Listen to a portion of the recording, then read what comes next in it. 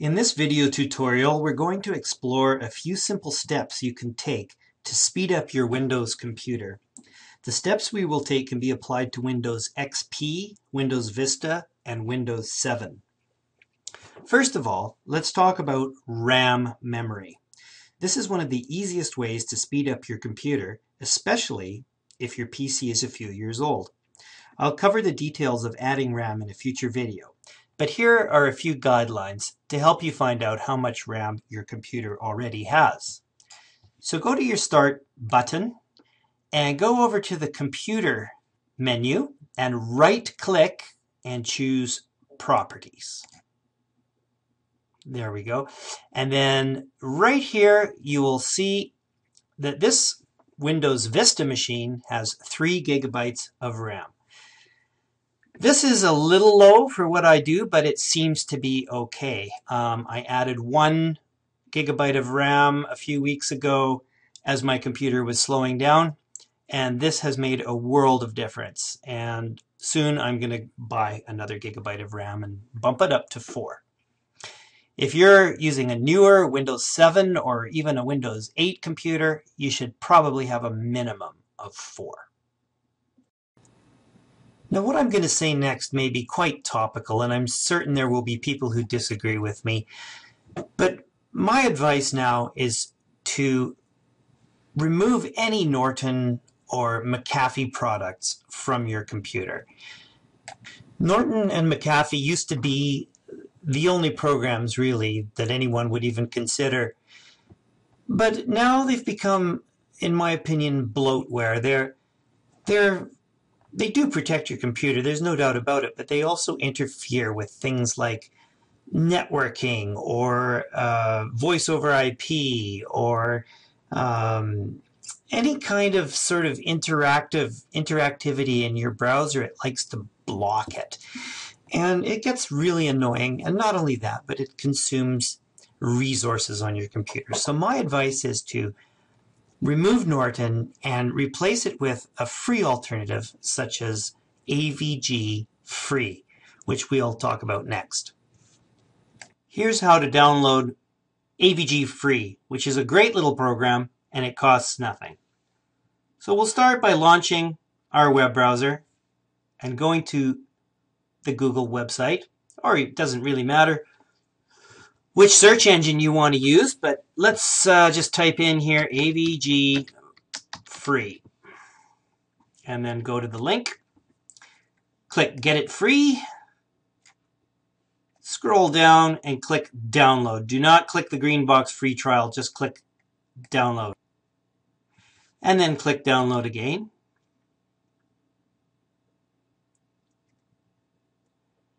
And there it is, down in the box here. I'm going to go into my Downloads folder to retrieve it. Right there. Double click that and hit Continue. Okay, now just follow these prompts. Now, this is where they sometimes get you. Just click Basic Protection because otherwise you're going to pay. So all we're getting is antivirus, anti-spyware. That's fine. Let's make our machine run as clean as possible. I will always choose Express Install. You could go custom, but let's just go Express. Now then, on this screen, most people will just click Next. I'm going to uncheck all of these options. I don't want toolbars. I don't want it changing my default search provider, and I do not want, I don't want any of that extra stuff.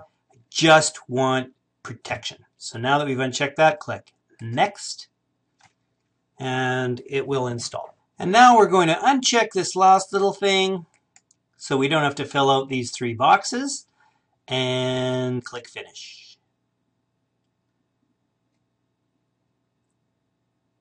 Now don't be worried about this "you are not fully protected" message, because all it's doing is updating its virus definitions, and that will be done in just a few seconds. And there we have it. That's the completion of the next step in speeding up your computer.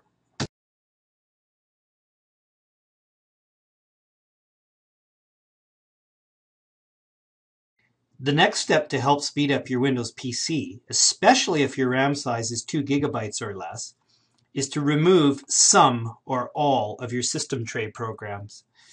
Most of them are unnecessary and they rob your computer's overall performance, especially your boot time.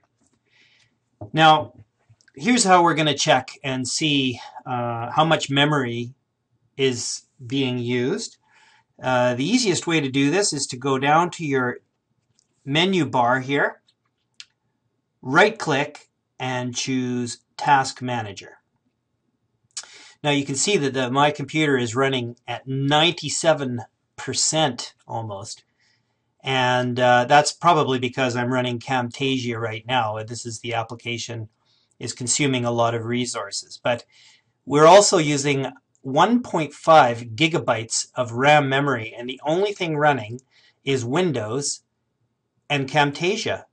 That seems like a lot of memory, particularly if your computer only has 1 or 2 gigabytes of memory. This is simply not enough. But we can reduce this number to a much smaller amount by eliminating many of the startup programs. And that's these little items that are running down here in the system tray. So this is how you do that. We can close our Task Manager, go to the Start button, and in the search box, type msconfig. If you're running Windows XP, click the Start button and choose Run.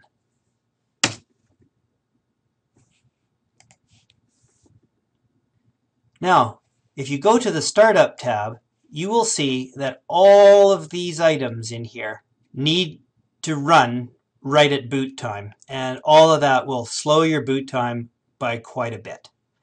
Now what I'm going to do is run through the list. We'll expand the box a little bit and show you what all of these things are and whether or not they are necessary. In my opinion, they're pretty much all unnecessary, but some of them do give you a little extra functionality on your computer, but most of them don't. And the only one that is critical is the one at the very top, the internet security.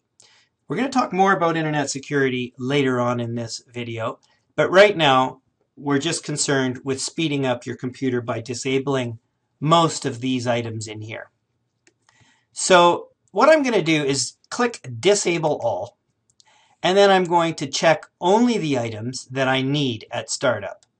And the internet security is critical, so I'll put that in.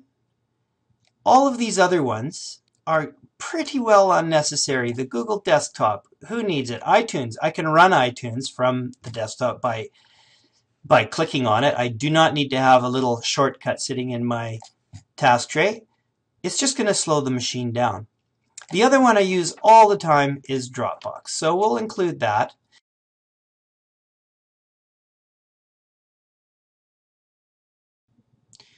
Now it's time to reboot the computer after we've disabled most of these startup items. I've chosen a few because some of them, like the Logitech programs, do provide a little more functionality that I do want to keep. I've kept my Dropbox. I've kept my internet security, and now it's time to reboot. So we'll just click Apply and OK. And then it asks me if I want to restart. So we will click on Restart and see how that improves. Now, if you look over here, we've got 1.53 gigabytes of memory being used with only Camtasia Studio and Windows itself running. This number should get significantly reduced. So let's go ahead and restart. Okay. We want to see if we've improved our performance by removing a lot of those startup items. Let's go back to the Task Manager and see how much memory is being used now. I've just rebooted and let it settle down a little bit. And you can see over here, we've got many fewer icons in the task tray, the system tray. And now let's go down to the Task Manager by right-clicking and choose Task Manager. With your particular computer, if you had a lot of processes running in your system tray, then you are going to see a significant improvement here. In my case, there wasn't a huge amount, but it did boot a lot quicker. So it's still worth doing.